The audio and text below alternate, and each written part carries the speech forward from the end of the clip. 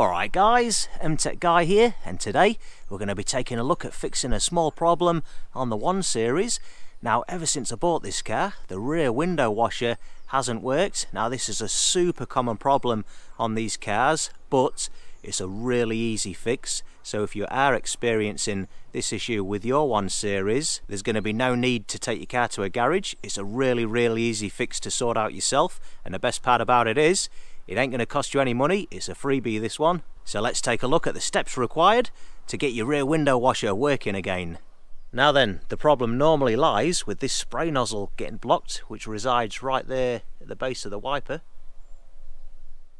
So if we jump inside the car here to ascertain that it is actually a blocked rear washer nozzle, first off we'll turn on the ignition, and then next up we're just going to push forward on the wiper stalk to operate the washer pump, which resides in the engine bay under the bonnet, under the hood. Now we can hear that pump operating. There you go. So that lets us know that it is actually pumping washer fluid from the front of the car to the rear, and it's that nozzle that's blocked that's not allowing it to spray on the rear window. Alright, so next up we'll take a look at what tools we're going to need to get the job done. So to start off with, you're going to need some kind of sharp, thin instrument like this. You can either use a needle or a thin piece of wire. We're going to use that to unblock the hole. Next up, you're going to need a pair of pliers, and then to clean everything out, I've got a squirty bottle here with some hot soapy water. That's just dishwashing liquid in there. And then finally, you're going to want a small container with some dishwashing liquid in there, bit of hot soapy water. Alright, so let's get into it.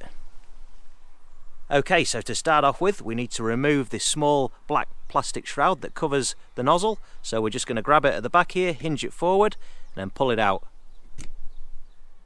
Now we've got the cover removed, that reveals the nozzle itself. Now before you go any further, just make a mental note of the orientation of the hole in the nozzle to the wiper. So it's not sitting in the centre, it's sitting just off centre like that.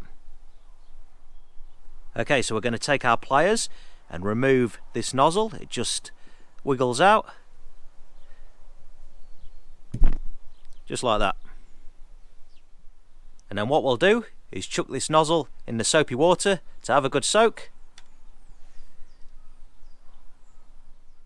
Now while that nozzle's having a good soak, what we'll do is give this opening a good spray down with the soapy water.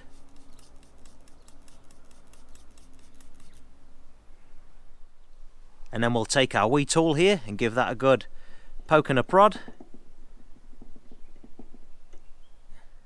And now that the washer nozzle has had a good soak in that soapy water, what I'll do is use that same tool to clean out both ends of the nozzle itself before refitting it to the car.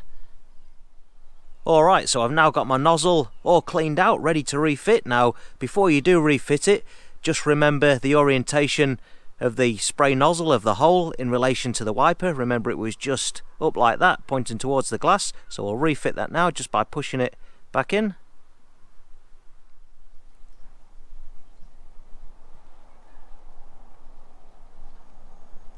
There we go. And now we can refit the plastic cover, the shroud. So again, just reverse the removal. That just pushes in like that, then hinges down. There we go. Alright, so now it's time for the big test. So what I'll do is I'll mount the camera on the parcel shelf. You guys keep an eye on the rear glass. I'll go and press the windscreen washer switch and we'll see what happens, eh?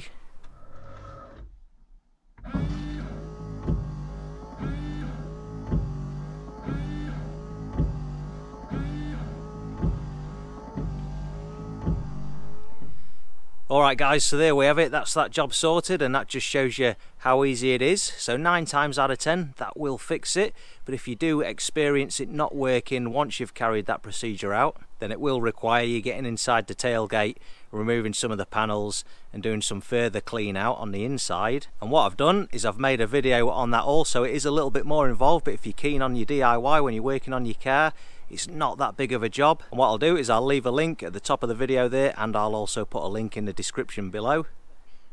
If you found the video interesting or useful, don't forget to give it a like, and make sure you go and check out the rest of my YouTube channel for more BMW DIY content. I'm MTech Guy. Thanks a lot for watching.